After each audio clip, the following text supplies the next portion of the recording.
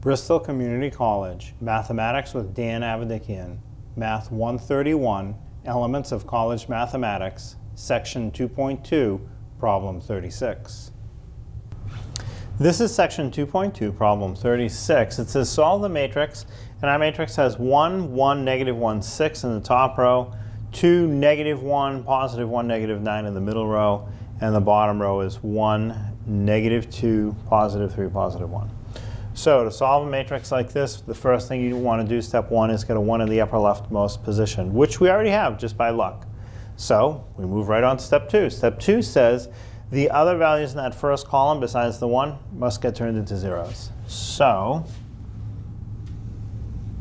I'll set up my next matrix. The top row can stay the way it is. 1, 1, negative 1, 6. Now, to zero the 2 that's in that position, I'm going to make an equation that will begin with row 2, and I will have row 2 equals some stuff plus the old row 2. I'm starting row 2 because that's the row I'm making the 0. I end in row 2 because the equation should begin and end with the same row, row 2, row 2. Now, what I initially call stuff is the row with the 1 in the same column that I'm making the 0. Notice there are 2 1s in the same column. I chose row 1. How come? Well, if I use the row 3 in the bottom, the 1 in row 3, I could still zero that. But the way you're supposed to do it is use the 1 that's going to be part of your final answer as the 1 to go along this diagonal. So it's better to use row 1. So that's part of my stuff. The row 1 gets multiplied times the number I'm zeroing, so times 2, but opposite sign, so times negative 2. So my equation is row 2 equals negative 2 times row 1 plus the old row 2. So when I multiply negative 2 times row 1, I'm going to make a negative 2, and I'm going to add to row 2 negative 2, positive 2, 0. Next position, negative 2 times row 1, negative 2 times 1, I make a negative 2 again. This time when I add it to row 2, though, negative 2 plus negative 1, negative 2 plus negative 1 is negative 3. Next position, negative 2 times row 1 is negative 2 times negative 1. Pay attention to the signs. The negatives are going to cancel. I'm going to make a positive 2 when I multiply. Take that positive 2, add it to row 2. So positive 2 plus positive 1 is 3, positive 3. And finally, the last column, I'm going to have negative 2 times row 1 is negative 2 times 6. Negative 2 times 6 is negative 12. Take that result, add to row 2, because that's what the equation says to do.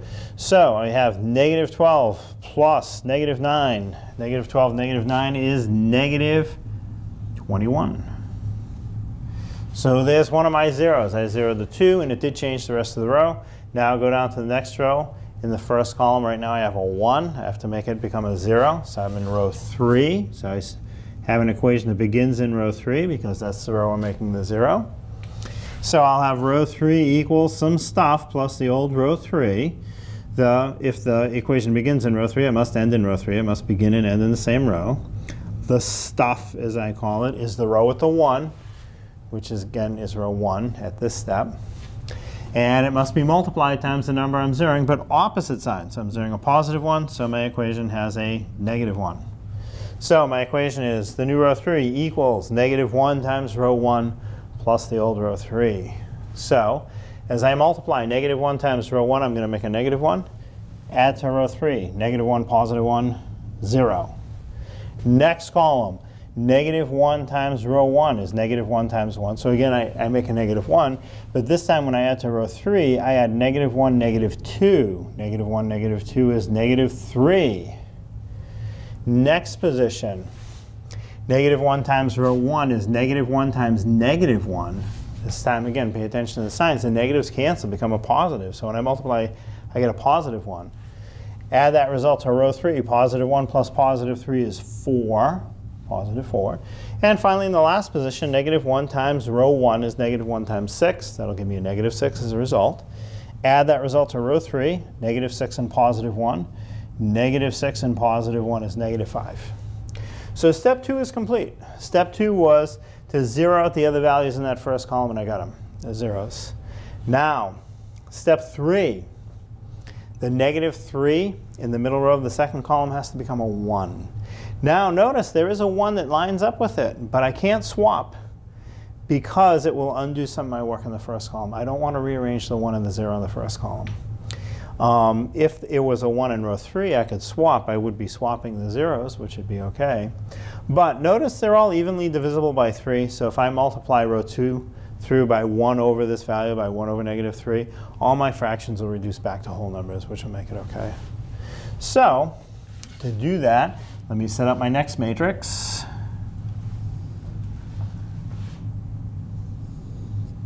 And that negative 3 in row 2, column 2, has to become a 1. So I'm going to leave the top row as is in this step. So it'll stay 1, 1, negative 1, 6. Let me leave a little space for the middle row. I'll put the bottom row in now because that's not going to change either. 0, negative 3, 4, negative 5. Be careful as you copy it. You don't want to lose any of your negatives. And now, to make a 1 in the middle row where I need it, I will make an equation that will be row 2 equals 1 over the number that's becoming a 1. So 1 over negative 3 times the entire row. So my new row 2 equals 1 over negative 3 times the old row 2. Now as I do that, 1 over negative 3 times 0. Well, anything times 0 just stays 0, which is good. Next, 1 over negative 3 times negative 3. That will give me negative 3 over negative 3. The negatives cancel, the 3's cancel, everything cancels, and I get 1. Next, 1 over negative 3 times 3. Well, this time the 3's cancel, but you do keep the negative. You have a positive over negative, so it's negative 1. And finally, the last position, 1 over negative 3 times negative 21. So I have negative 21 over negative 3. The negatives cancel, and the 21 over 3 reduces to 7. And because the negatives canceled, it's a positive 7. So step 3 is complete. I wanted a 1 in that second row, second column, and I got it. It's a 1. So I go on to step 4. Step 4 is the other values in column 2, the 1 in the top row and the negative 3 in the bottom row, must get zeroed out. So I'm going to make a similar equation and make them become zeros. So set up my next matrix. And in row 1, I'm going to make a 0. So next to row 1, I make an equation that will begin with row 1. My equation must begin with the row where I'm making the 0. That will equal some stuff plus the old row 1. My equation begins in row 1, must end in row 1. The stuff is the row with the 1 in the same column, which at this step is in row 2.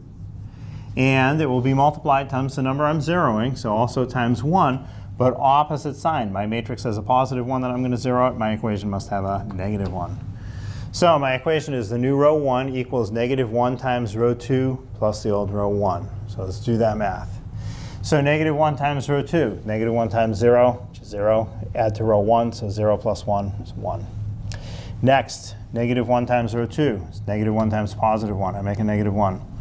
Add to row 1, negative 1, positive 1. Negative 1, positive 1 is 0, which is what I wanted. Next, negative 1 times row 2 is negative 1 times negative 1. Watch the negatives. They will cancel. You get a positive 1. Add that to row 1. Positive 1 plus negative 1. Positive 1 plus negative 1 is 0. And finally, the last column, negative 1 times row 2 is negative 1 times 7. That'll make a negative 7. Add that to row 1. Negative 7 and positive 6. Negative 7, positive 6 is minus 1. So there's one of my zeros. The middle row can stay. I don't want to change the one that's in that second column. So 0, 1, negative 1, 7 stays just the way it is. No change for now. But in the bottom row, I do want to zero the negative 3. So I will make an equation. It will start with row 3 because that's the row I want to make the 0 in row 3. My equation will be row 3 equals some stuff plus the old row 3. If my equation begins in row 3, it must end in row 3. The stuff, as I call it, is the row with the 1 in the same column, which is row 2. That's part of my stuff. And that row gets multiplied times the number I'm zeroing out, but opposite sign. So I'm zeroing out negative 3, so my equation has a positive 3. So the equation is the new row 3 equals positive 3 times row 2 plus the old row 3. So again, now let's do that math. So 3 times row 2. First column is 3 times 0. You get a result of 0. Add that result to row 3. 0 plus 0, 0. Next column, 3 times row 2 is 3 times 1. It's going to give you a 3. Add that result to row 3. So positive 3 plus negative 3. Positive 3 plus negative 3 is 0. Next, I'm going to do 3 times row 2 is 3 times negative 1. So I'm going to get a negative 3. Add negative 3 to row 3. So negative 3 positive 4 is 1. That's going to be handy. And the last position, 3 times row 2 is 3 times 7, which is 21. Add that result to row 3. So 21 and negative 5. 21 negative 5 is 16. So that completes step 4, which is zeroing out the other values in column 2, which I've got. So step 5 is you want to go to the third position over in the bottom row and turn it into a 1.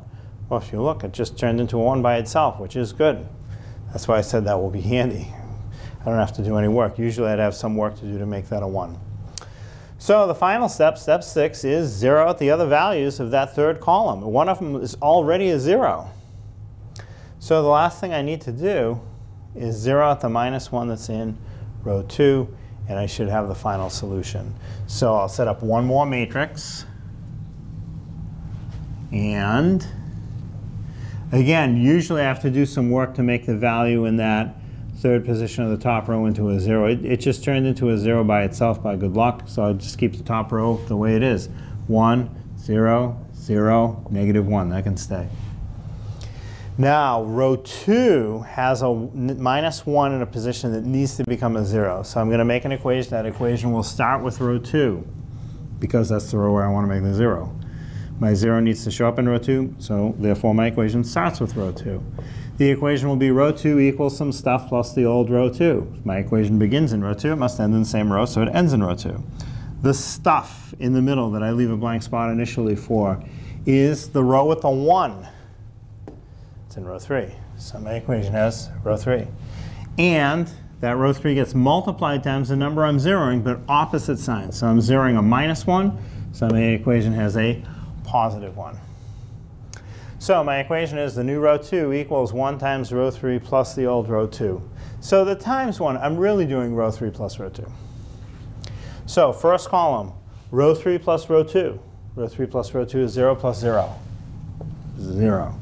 Next column, row 3 plus row 2 is 0 plus 1. 0 plus 1 is 1.